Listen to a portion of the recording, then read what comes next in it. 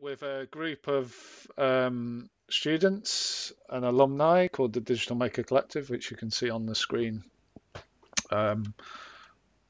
on the screen over there. We've been exploring the what is called the Metaverse, which we originally started to call the immersive web. So looking at how we can move from sort of 2D experiences of the web into a more 3D experience of the web. So what I mean by 3D is that you can move around a 3D space in the web, and you can also and the 3D web is available, you know, in lots of different flavors, lots of different ways, where you can be in a browser or in an application and move around. The metaverse is really a collection of those worlds, of 3D worlds, but the metaverse is also more about having interactions with other users in the space. So it's more a sort of community collaborative space, if you like. Feel free to shout out at any point. Like I say, it's always nice to know there's another human at the end of the line. Um, when we're in this sort of scenario and we've got, say, 15 people in the space, it feels very natural and very, hey, it feels very natural and very, it feels more like a sort of interaction is happening between two humans rather than just, yeah, feeling sort of kind of not there. So yeah. So in terms of the whole point of this session, I guess, was to look at you guys as fine art. I studied fine art actually at Wimbledon. So I graduated in 2000. That's one of my paintings behind me. I'm yeah, traditionally a painter, but I also, I messed around with technology. I did digital stuff for my degree. I did a lot of Photoshop stuff. So the idea of artists using digital technology is not new. I think it's been very much sort of pushed to the forefront in the last year, obviously, with everyone kind of being sort of forced into digital, which is good for some. Some people might kick against it. There was already a lot of people kicking against digital anyway and technology, and that's fine. That's good. We need to question technology, and we need to question the tech dominance, tech industry dominance, and all that sort of stuff. Definitely do, but that doesn't mean we don't engage with it. And the more an artist engage with technology, I guess the more you can sort of question it and confront it really. And also, not just that, give it a language. Make it, because at the moment the language of this media, and we'll talk about this in a minute, is not coming from artists. It's coming from people that know how to code, and yeah, artists can code, but I think it's not necessarily coming from artists, the language. So I think the more artists we get in there that are not necessarily tech savvy, that can go in and sort of disrupt this space, I think the better. So with that in mind, there's a few ways you can get into gallery. I think Babette, you shared this with me. This was one of Babette's original sort of ideas for looking at how we could get art online, because what you can do is create your website, and as you can create lots of sort of ways of making a website. You can do the all the pre-made websites are really easy now, but you kind of fall into a trap with that, because you're sort of buying into a company that's going to host your website, and if anything goes wrong with that website, you've got to rely on that company to fix those problems, which normally means paying. Then you've got sites like this, which are great. That they're basically sites that enable a 3D interaction, like I was just doing, where you can go around the 3D gallery space. You can create a free account, but you can't really do much with that free account. You need to pay basically for the more functionality, and for the more exposure, you need to sort of pay pay more really. So they're great. Look into them by all means. What I'm going to show you now is not the be all end all. Look into all the different platforms that are out there and give them a go. Literally, just get in there and try it out. So I guess the next level is is what I'm going to show you now, which is really I'm in FrameVR, so hopefully you all, Babek sent out some links and you've managed to either already step into FrameVR and have a look at it. And also there were some links examples there of some galleries that have been made by myself and also some students. So I think the point of today was we were going to look at some of the ways of adding content into the frame, which I'll do now. Okay. I just want to mention one last thing, which you'll probably see is quite getting a lot of airtime at the moment. And it's very connected to artists putting work online, is crypto art. Just do a little search around crypto art, because there's a really big movement going on at the moment with NFTs, which non-fungible tokens, which are basically a lot of artists are creating digital art and putting it on these crypto blockchain galleries, and they're selling for like millions, thousands of pounds. So there's definitely, we're not going to talk about it now, but definitely just do a little bit of research into sort of crypto art scene. It's quite interesting at the moment. And again, the language of that is being defined as we speak. And I think the more artists that go into that, the better. Hopefully you've all created an account.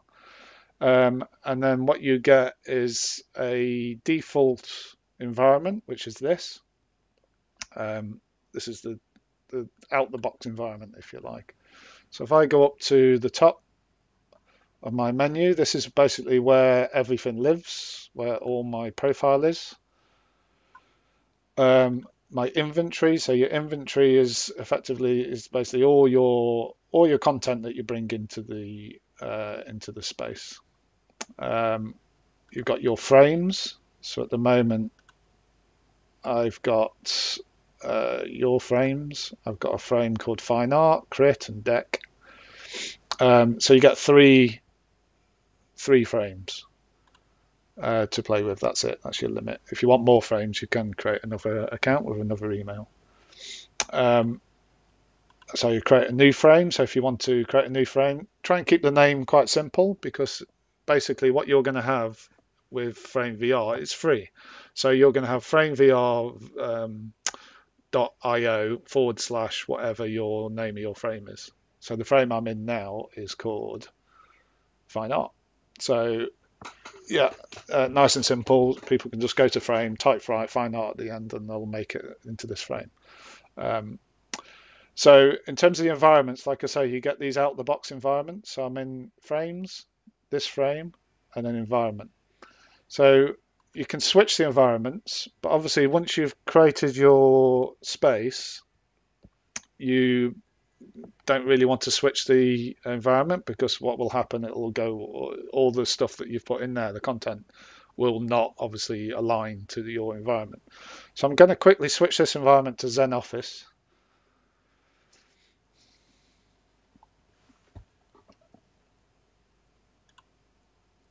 Okay, so you can see I've moved to the Zen Office. Oh, someone's joined us. Hello. So yeah, someone's obviously yeah, you're welcome to join us if you want to hop in to the frame while I'm doing this. Come and join me. So you can see, look, that's that screen I had on. That's the Metaverse text there. It's just sitting in midair now, because I changed, which actually looks quite cool. Yeah. So happy accidents can happen. Again, that's part of the experimentation. So these little blue lines on the floor, these are kind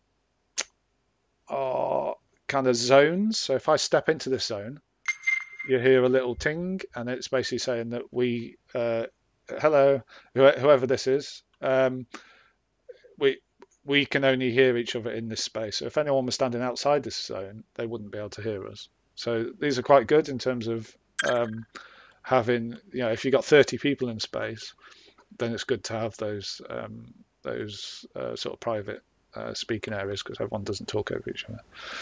So in terms of, we'll change the environment again. So frames, this frame, Zen Office. So you've got an Expo Center, which is quite corporate-y kind of thing. It's you're going to have a look at it. You've got a Neon Hall. Yeah. So again, yeah, we've changed the environment. Look, Metaverse is still there. It's now sort of hanging here. Yeah, this is again another pre-made world. So we had quite a good event in here recently where one of the alumni members of the Digital Maker Collective basically did a presentation around the avatar, and what she did was set up a sort of objects, images, and 3D objects in these spaces, and then she used this as to guide the 20 odd people that were in that talk around the presentation. So we'd go into this space like this, and then she'd talk about stuff, and then we'd go into this one, and she'd talk about the stuff in there. So it made it very,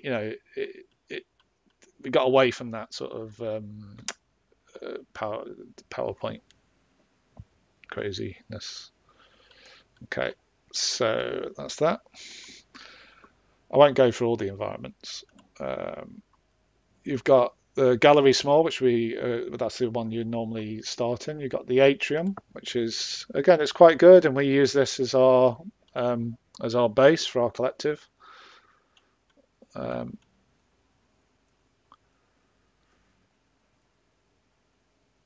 It's quite big. If you hold your shift key, you can move. Oh God, I'm making it. If you hold the shift key, you can move fast around the space, especially in some of the larger spaces. So yeah, I'll try and go slow because it can make you feel sick if you're watching this. You can go upstairs. This little balcony.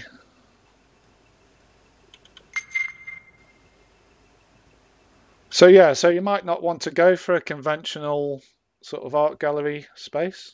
You might want to sort of go for a more of a social, collaborative space, maybe. Honestly, just stick your mic on and shout questions if you got any.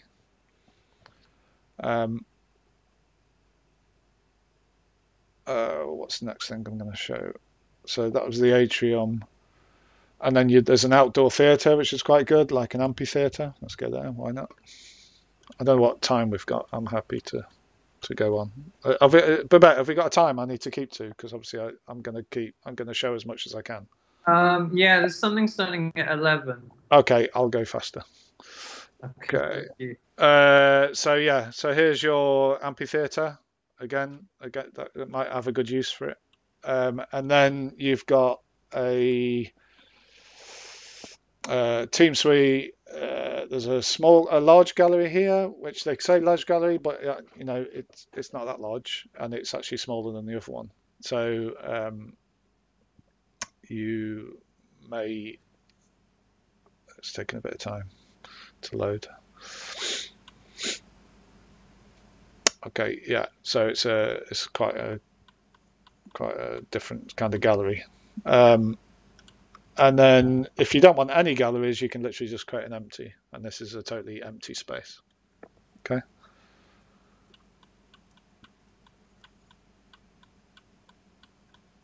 So in here you could potentially import your own environment, obviously within limits, and we'll talk about that now.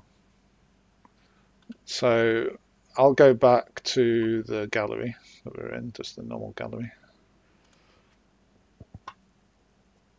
So let me explain a little bit about FrameVR. So it's free at the moment. It's in beta, which means it's in development. and they're going to release it as a final application. Uh, and I guess I, I yeah, that there will be, I guess, at some point some sort of business model that's applied to it that will offer more functionality than you get at the moment with the free stuff, and that might involve quite a lot of customizable stuff. So at the moment, you're kind of fixed to these environments unless you create your own environment. But that's a sort of level of complexity that, if you're happy with, you can do, but also has its limitations, like I say, because if you're bringing a big model in, then you're already starting to affect performance. But saying that, some students that have made frames, the links that you sent out, have a look at those links at some of the art students that have been creating frames, because what they've been doing is using images to cover the walls, or changing the color of the walls by putting like just a JPEG image of a color on. So that's one way of doing it, but it's a bit fiddly, not ideal.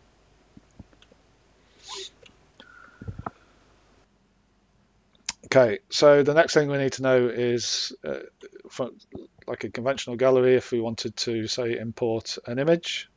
So let's say I wanted to put an image on this wall here.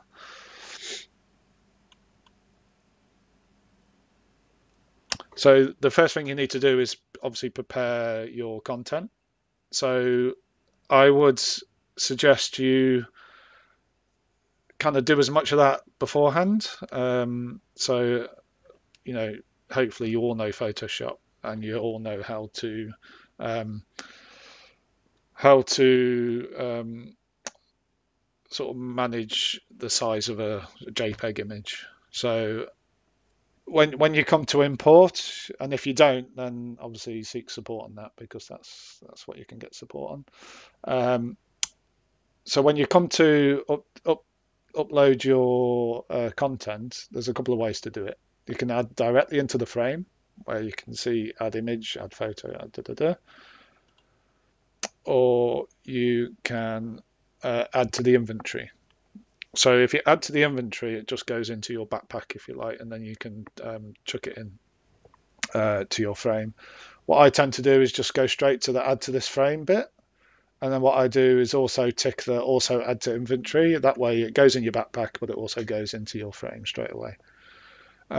If you look on each example of content you can bring in, it actually says exactly what you can do. So it's saying here you can upload a PNG or a JPEG image with a file size of 10 megs. Now, I would not bring in a whole load of 10 meg files, because you'll overload the platform and it'll take a long time to load up.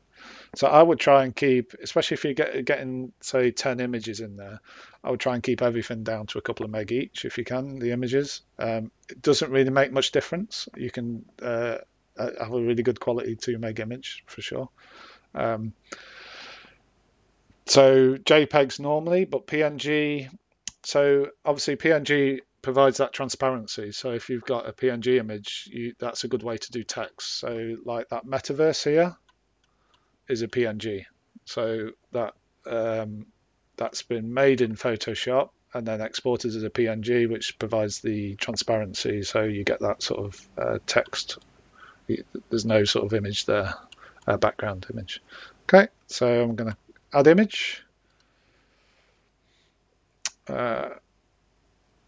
Browse. I've got image here. If I hover over it, it's 3. This is nearly 4 meg image, so it's quite a large image. I wouldn't necessarily put a 4 meg image in, like I say.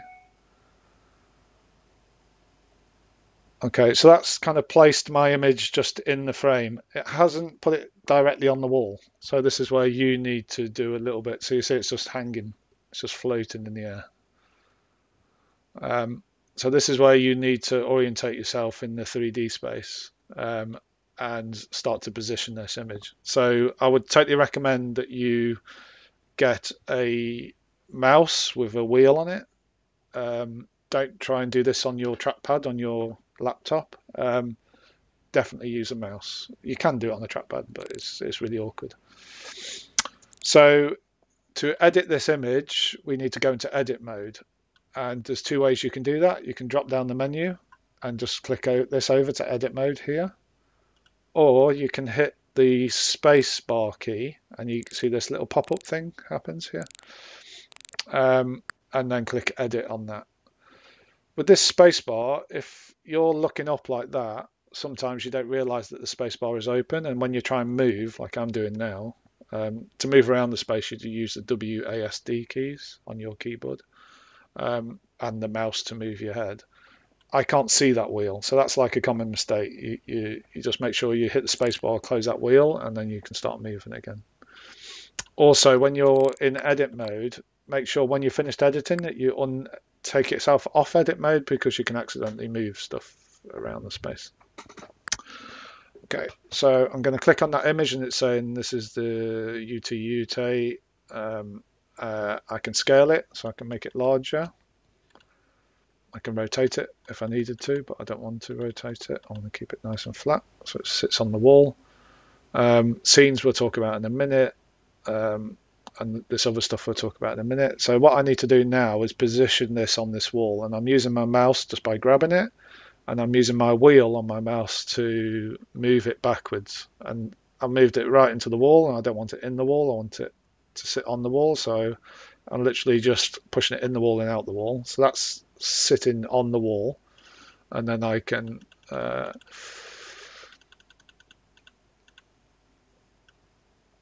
expand the image as big as I want it,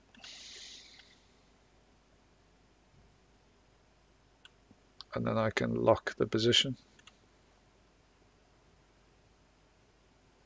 If you want zoomable, that basically puts a magnifying glass on the top, and I'll just show what that does.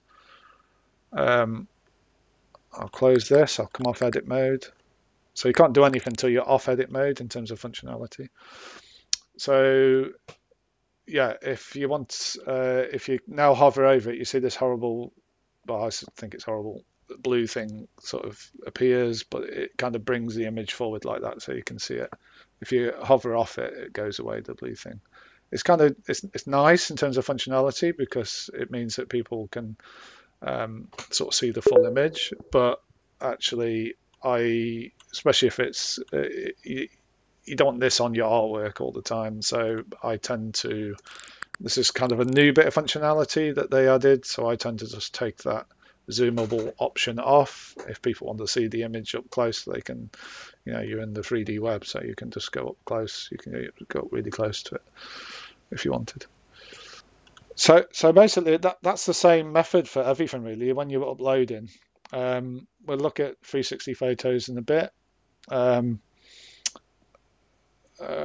Add video. So again here, when you're adding a video, you've got options. Videos can be MP4, all those, and it's 100 meg max. Again, I would try not to put loads of really massive videos in. So if I wanted to upload a video, it's the same principle. So where are we going to put the video? Over here.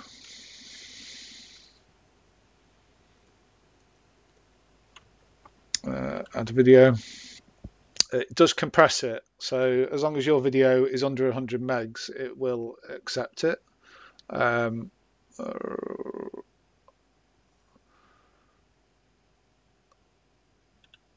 have a look.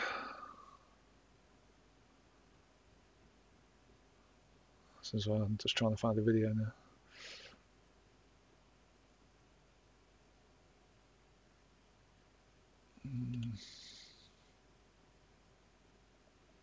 Okay, so I've got quite a large video here, which is 70 megabytes.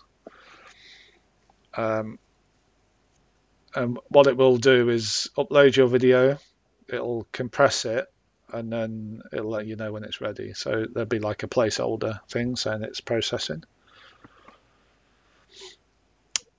So yeah, this is 70 megs. So yeah, what I didn't say from the beginning is that obviously the advantage of this is that it's browser based, that you don't have to, of this platform, is that you do not have to download an application. You're literally just putting your URL in and you're entering via a browser into the 3D web. I guess that's the difference from other applications where you have to download the actual program onto a computer. Some applications you need what do you call it, kind of more powerful computer or what have you. So and this can be accessed on the mobile as well, on your mobile phone, on Mac, on PC. So it's quite, it's probably the more accessible of the sort of platforms, especially if you want to get people to visit your gallery, your artwork, and also if you want to collaborate. Okay, so you can see that's processing at the moment. Same principles for everything. So we can scale it up. It's kind of hovering in the air, like here at the moment. So again, I need to grab it. I need to push it onto the wall. If you want it on the wall, you can have it hovering in the space. You can change the dynamics of the space or use that empty space. I mean, there's a lot to cover, and we'll do as much as we can today, but we could pick up a second session when you've all practiced. I'm happy to sort of pick up a session of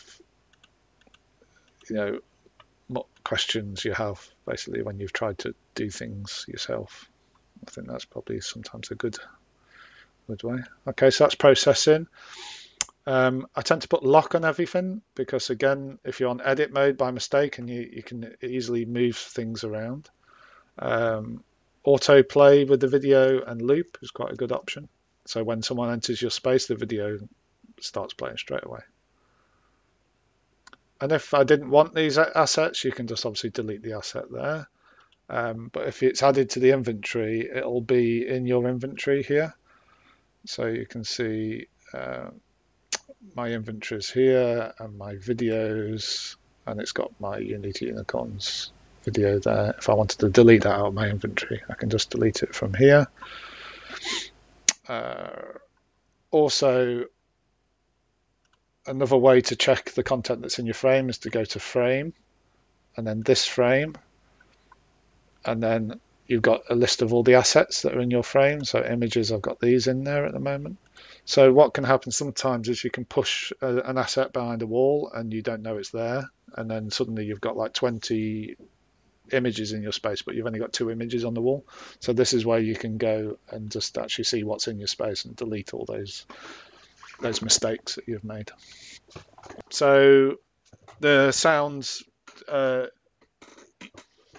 there's like a sound control on it. So by default, if you've got it on autoplay, when someone comes in, if the sound on the video, it will be playing the sound straight away.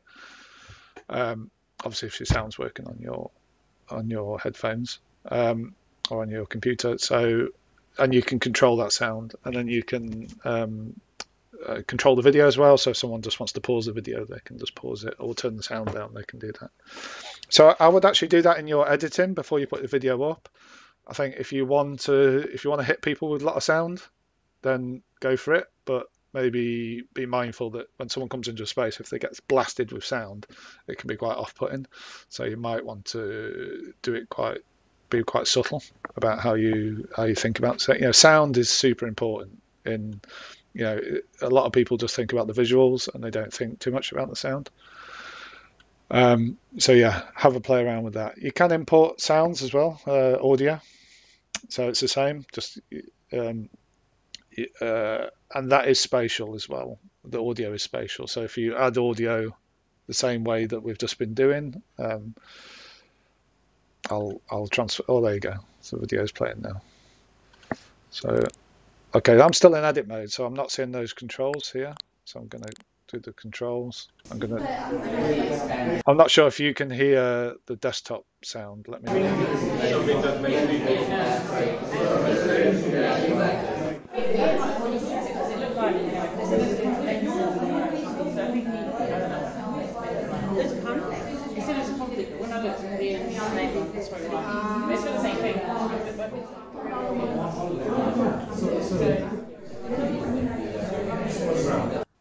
So you can control the sound there. I'm not sure whether you could hear that because it's coming from my desktop. I'm not sure. Um, so yeah. So if you go in the space and press play, you'll hear it. Okay, someone's asking avatar cam. So avatar cam is basically on your. So let's do it with this dude here. So this is my AV bot, my support. So I've got a. This is sometimes good to use. I have maybe two accounts. So I use another account as like a cameraman almost. So when I'm doing an event, I've got like or for instance, this AV bot at the moment is sharing this screen. So you can start to sort of master the sort of use of good use of the 3D web really. So for instance, avatar cam is. So I'm just going to share the camera on the AV bot guy, share his avatar cam, which is effectively me from another angle. Yeah. So that that provides a it kind of breaks the illusion. A lot of the time we don't use this within our group because it kind of starts to go down that road of a bit too real and a bit too what do you call it, teams. So in a way, it's quite nice starting to think about the avatar and to think about the sort of representation of the avatar. And obviously, this is a free platform. The avatars are not great. Not everyone's taste. So there are other platforms you can have really quite advanced avatars. You can sort of customize your own avatars. You can customize these avatars, but they're quite limited in customization. But that's the kind of compensation you need to make, really, with a platform like this. Or you can, which I'm going to show you in a minute, you can switch to not having an avatar whatsoever, and the experience can be different. So I'll just go onto this screen here. So I'm just going to load an example. So if you can see on the menu, there's an option in your frame. I won't upload all the content because I think it's quite self-explanatory, really. It's all pretty much the same as the image and the video. You just upload it, you add it. The audio comes in as a ball, and it's got controls on it. 360 video, that's more advanced stuff. We can talk about that in a bit. I'll show you a 3D model before we finish. We've got 15 minutes, so I'll show you uploading the 3D model and also just talk about the what you need to do with 3D models in order to process those. And it's good if you're going to get a bit of tutorials on that. That'd be great. So I'm just going to show quickly the difference between a frame. So I'm going frames, this frame, and at the moment the capacity is 15, so I could have up to 15 people in here. And hello, whoever that was that joined, thank you very much. But you can have up to 15 people in here, which is great. But the more you use this, you can request, go on if you go on the help pages, you can see there's a Discord channel, and go on the Discord channel, and that's a really good place to have conversation about what works, what doesn't. But you can also contact the frame team and ask for an extension. So one of our frames, we've been using it a lot, and they've upped that to 35, so we can have up to 35 people in there. But this is what I wanted to show you. So here you can switch between a single user and a multiple user. So at the moment, this is on multiple user because we've got multiple people in the platform, like I say, up to 15. But if you wanted a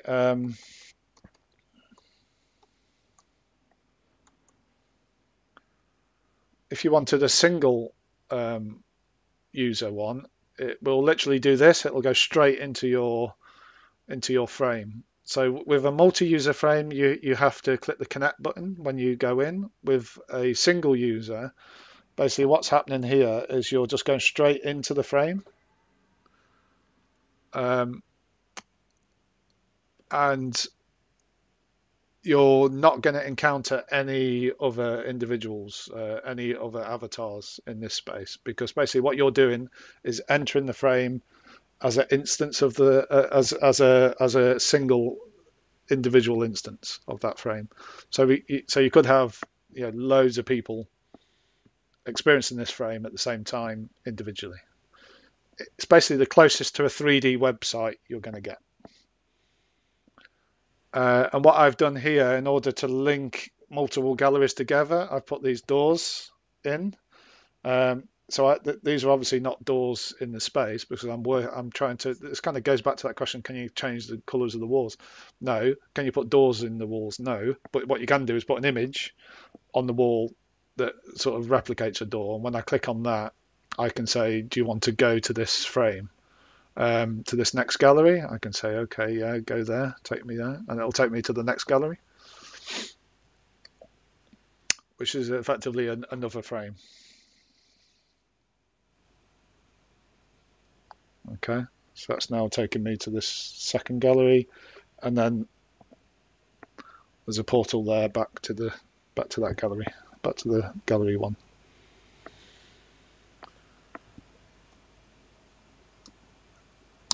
So yeah, I mean the quality of the images is quite good. So that's that's something you can have a look at, and also you can play around with the scale of the images, which is a bit of fun as well, that you put in. So I mentioned the Digital Maker Collective. That is basically a collective of UAL students from across all the 6 colleges, and alumni. And within that collective, they've identified sort of themes, areas of interest, and one of those is digital fashion, and we've got cryptocurrency art, and we've got what else have we got? Oh my god, mine's gone blank. Live performance. So very much looking at the potential for using sort of the avatars as performers, really, and doing a performance with the avatar. And like I say, this really is like a sort of a gateway into other platforms that can do that, in quite an amazing way, really. I guess the other thing that I haven't really touched on, which again we can, once you've got your heads around this a bit more, and you've started to get hands on with it a little bit, what we can do is, which I haven't shown and I'll demonstrate next time, is, so this is like a VR headset, and basically, so if you see in the bottom corner there's like VR. So when I'm in this headset, I go to the browser in the Oculus Quest headset. These are like 299 quid headsets. It's standalone, so it doesn't need to plug into a computer or anything. So when I'm in the headset here and I go to this browser and I click VR, I'm literally like I'm in the space, and it's amazing. It's just, and then you've also got controllers which give you hand movements. So effectively, when you're in VR, you're almost like a motion captured individual presence, rather than just a computer, a 2D PC, sort of, not very animated. So your head moves a lot more because it tracks. Acts like a tracker, and then your hands move as well, a lot more naturally. So in terms of performance, that can be quite interesting thing to experiment with. And then sound, yeah, that's an issue because you've got latency. I think all these are quite interesting areas to explore. Okay, I am going to quickly just show the 3D objects. So again, the 2 options: add to this frame. So the streaming screen, that is basically what I had over there, where I'm sharing the screen. I'm sharing a screen from another computer, and that is a streaming screen really. And you can also have a show your face as well if you want to do that. A whiteboard is basically it's quite good. We have a bit of fun with a whiteboard. So if I want to add a whiteboard, it's what we do at the DMC is basically there's a couple of whiteboards on the wall, and we just sort of, or quite a lot of people just mess around and do collaborative doodling as we're kind of talking. So yeah, it's very basic, but it's kind of it's good if you just want to quickly sort of show, do something. Models, right? So 3D models. This is where you probably need a bit of support if you haven't got much experience in the 3D model side. There's two ways to upload, and you only see these two ways to upload. This really confuses people. If you add to this frame, if you go to add to inventory, you only get the option to upload via Sketchfab and not directly from your computer. So if I was to add a 3D model into here, and I didn't have my own 3D model, I can search for a 3D model through Sketchfab. So anyone that doesn't know Sketchfab, Google Sketchfab. As it says, it's awesome. It's basically a big library of 3D objects, and it's very useful for bringing for finding. I've built whole frames just on stuff that I found on Sketchfab.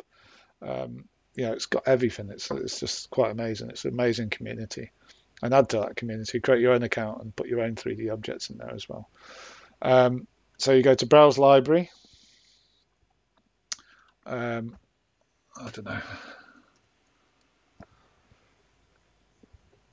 Let's see, I haven't searched paint. There's a paintbrush there. So I've just put a search in there, and I'm getting all these things for paint. And painted fruit tart, nice. So this is where you need to be a bit careful because 3D objects can really impact on the performance. So ideally you want to make sure that the poly count, which is the amount of sections that the 3D model is made up of, so the more polys, the bigger the file, the less polys, the smaller it is. Obviously, the less detailed it is. So I would always go for up to 10,000 polys because you're going to get a 3D object that's not going to overload your computer. It says you're going to need to log in, so it's logging me in. Accept. So you need an account. So just set up an account if you're going to do this. And then you just click import. And then your 3D image should just drop into the space. Hey, there you go. So I've got a nice looking barrel there that someone's made for me. It's fully 3D, so I can move around it. I can edit that the same way I can edit all the other stuff. I could put it up in the sky there if I wanted. I can enlarge it if I really wanted to get quite. Again, you don't have to follow convention. Have a bit of fun with the gallery space. Make it. You can do something that essentially is, why replicate reality when you can do what you want? So, do convention or not. So there you go. You can kind of move it around.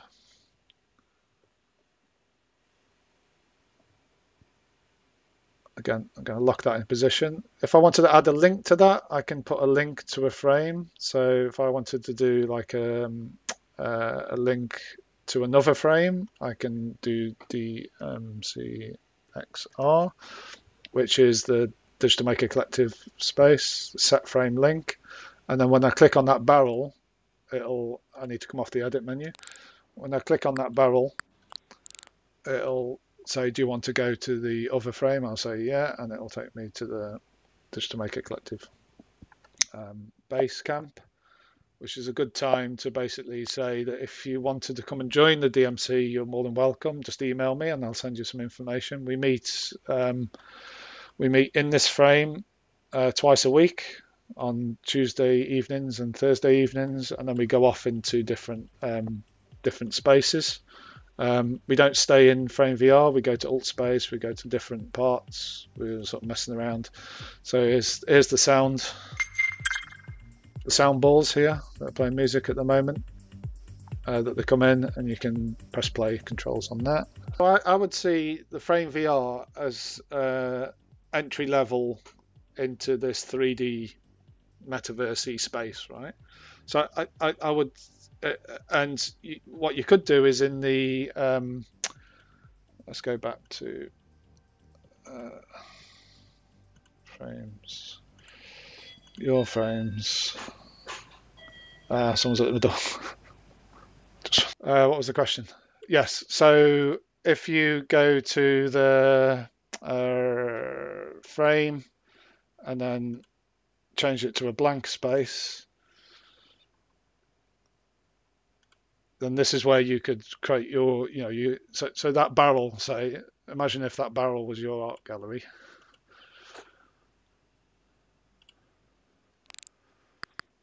Obviously, you'd have to make it really large if you wanted an art gallery barrel. But obviously, if you made your own space, your own environment, then this essentially could be your space. There you go. I'm in the art gallery.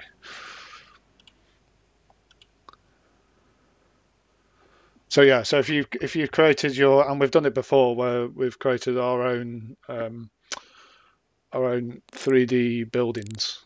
I'm just going to come off edit mode. Actually, I'm going to take off the link for this because every time I click the barrel, it says, "Do you want to go to that space?" I'm going to do that. I'm going to come off edit mode. So yeah, you kind of get the gist. This is where you can have a bit of fun, really. And you've got to also just accept, this is a free sort of platform. And if you want to go into more advanced stuff where you actually want to build your own massive environments, then that's the kind of thing you can do more advanced stuff in other applications like alt space, for instance. We're building massive spaces at the moment. Okay, I know everyone's got to go. Thank you very much. I'm more than happy to do a follow-up session once you've got your hands on and given it a go. And email me if Thank you you need any very much. questions. Thank Cheers. you so much.